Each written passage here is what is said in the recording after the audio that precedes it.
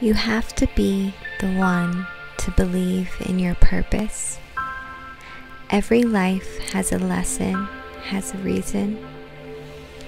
No matter how insignificant or irrelevant it may seem, you have to be the one to honor its importance.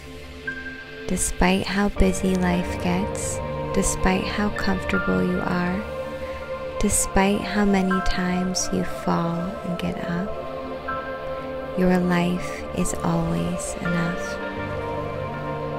We are all given gifts, this shared entanglement of humanity, no matter what distance or differences are put between us.